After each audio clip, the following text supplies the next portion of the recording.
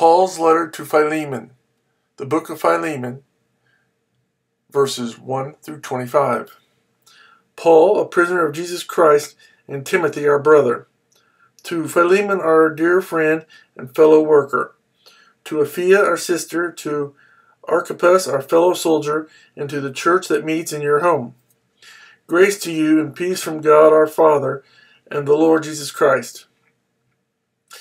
I always thank my God as I remember you in my prayers, because I hear about your faith in the Lord Jesus and your love for all the saints.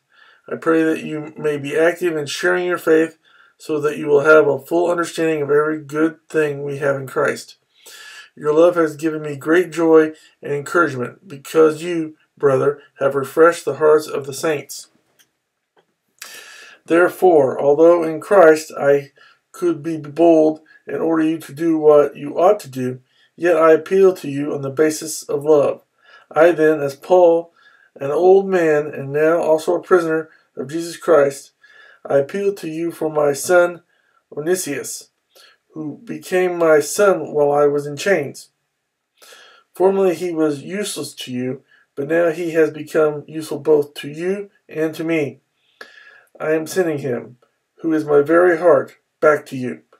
I would have liked to keep him with me so that he could take your place in helping me while I am in chains for the gospel. But I did not want to do anything without your consent, so that any favor you do will be spontaneous and not forced.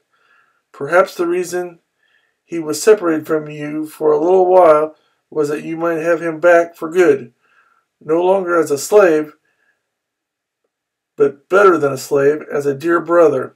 He is very dear to me, but even dearer to you, both as a man and as a brother in the Lord. So if you consider me a partner, welcome him as you would welcome me.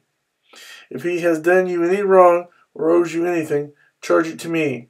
I, Paul, am writing this with my own hand.